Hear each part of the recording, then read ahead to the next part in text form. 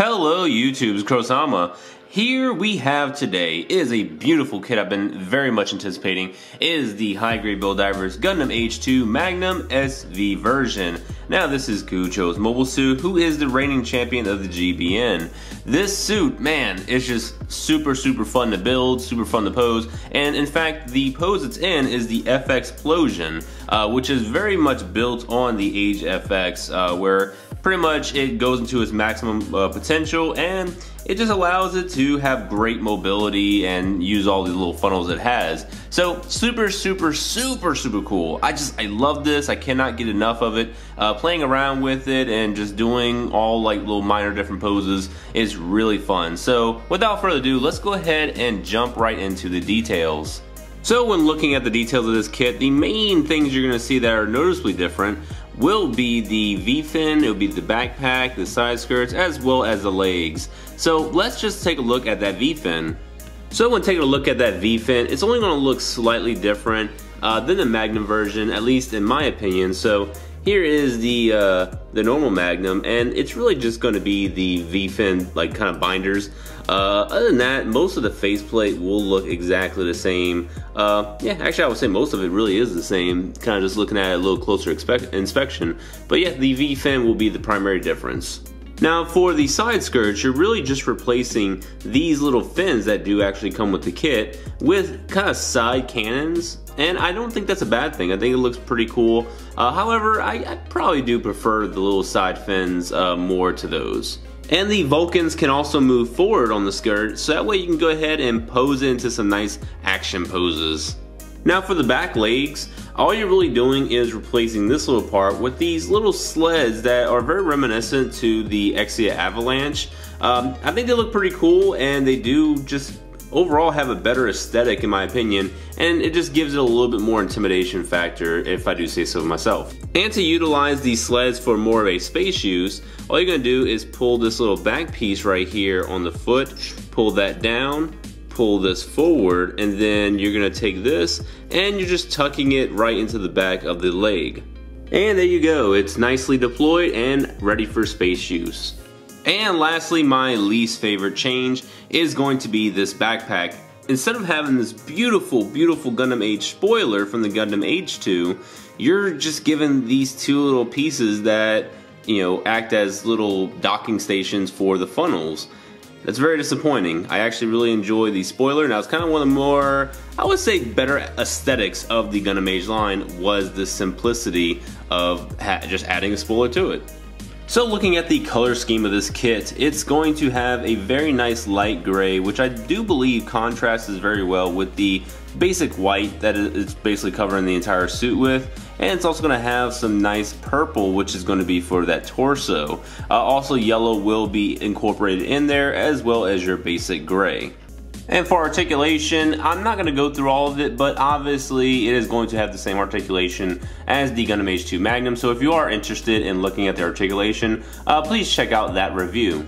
And when it comes to manipulators, you're going to have kind of more of the basic open hands that allow you to, you know, equip accessories. You also have your open hand that's exclusively for the left hand, and also this closed fist that is going to be exclusively for the left hand as well. And if any of you are wondering, yes, this will come with a stand. It will also come with a gray piece, that way you can extend it, because this is going to be a very tall mobile suit. Now this kit will come with some stickers, so if you're really interested in using these stickers, I don't think they're that bad, especially like the H crest one as well as the eyes. They're actually pretty decent stickers, but once again, I just went ahead and painted all mine up. And here is the Hyper Dodge Rifle Magnum. Now this is going to be the same exact mold as the one from the Gundam Age Magnum, but this one is just going to be molded in different colors. And the rifle is going to look super awesome with the overall mobile suit. I think it just really adds overall to the aesthetic, and it looks pretty damn cool. Actually my favorite rifle of the overall Build Diver series, in my honest opinion. And the next accessory is going to be Shiguru Shield. Looks pretty good. It almost acts like a funnel, because many times I've seen it, you know, being used as a funnel in the actual series. So not only is it a shield, but it's also a main component of the overall weaponry that this mobile suit has. And as you can see, it plugs nicely into the back of the sleeve.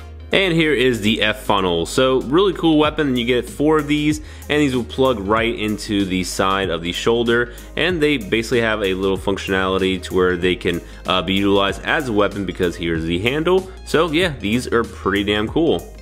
And here's how it looks with the F funnels, both equipped into the hand as well as used on the shoulders. Now the only problem I have with this at times is that the connection points will be fairly weak. So this one in particular, it sometimes is just not very strong, and it doesn't actually hold basically the weight onto the shoulder, so it'll just kind of fumble like that. But once I get done with this review, I'll basically tighten it up with some cement, and it should be good to go. And here's the Sigmaxis funnel. So I love this funnel, and I love kind of like how this whole kit represents the Gundam Age franchise. So this actually utilizes weaponry of the H3 orbital. So what makes this pretty cool is that this obviously utilizes H3 aspects, and then you're gonna have the kind of the burst mode it has that utilizes the HFX burst mode. Then it's the H2 kind of core concept of the mobile suit. And lastly, I firmly believe, I don't think this has really been addressed, but the F funnels look a lot like the Age 1 Razor, so, or at least the Age 1 Razor's weapons that it utilizes. So I think this kit really just comes together as just an embodiment of the Gundam Age franchise, and that's probably what makes me like this mobile suit so much more. Now, how to utilize the weaponry is you open up all those little hatches, and then that is exactly where the beam comes out from. Now, how to mount this to the backpack is you basically just plug this right into the slot, and it is going to have a functionality to where you can kind of bring it out and bring it in. And you also get 2 beam saber hilts with 2 beam saber effect parts, and can be nicely stored right here on the side skirt.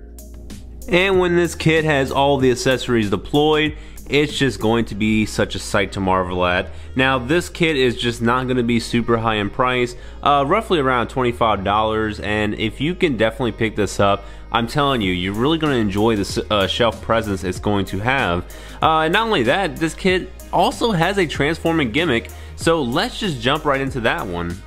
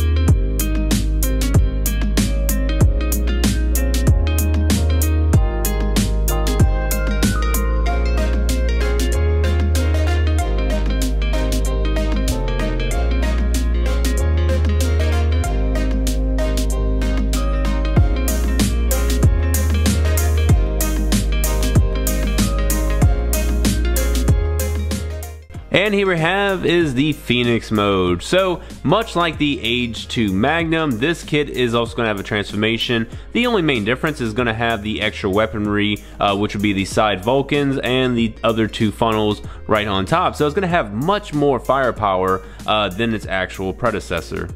So with this mode, I love the bulk, I love the extra funnels and the sleds. It's just gonna add, way more to this than what the normal Magnum did. So I would even reinforce my statement by saying this is going to be a better buy, just especially for this Phoenix mode, because it is going to look super dynamic. And here are the 2 side by side, and the only noticeable difference is obviously going to be the light gray color with the purple on the SV instead of the Magnum, and then the sleds as well as the other little minor accessories that are added to it. Now, some of the only noticeable things I did differently was add some panel line accent color gray to it. And I used some pastels, the dark blue, just to give it a slight shading, which I know some people might not have, really enjoyed in this review. But I thought it looked pretty decent, and there's an alternative to actually painting it. Now, in my opinion, this is a 100% must-buy kit. Something that I think most builders should at least probably really enjoy. I don't really see a lot of people just picking this up and not being happy with the overall quality of the build. It's something that is definitely worth the dollar value attached to the kit. So like I mentioned before, if you have kits such as the 00 Sky, you could definitely recreate certain scenes from the actual anime, especially like this, like the last little battle, and it's going to look pretty damn cool. So maybe even pull out the camera, take some pictures, post on Instagram or any other social media, and it'll be pretty decent. So lastly, I would like to ask Steve exactly what your opinion is on this kit. It's not too bad.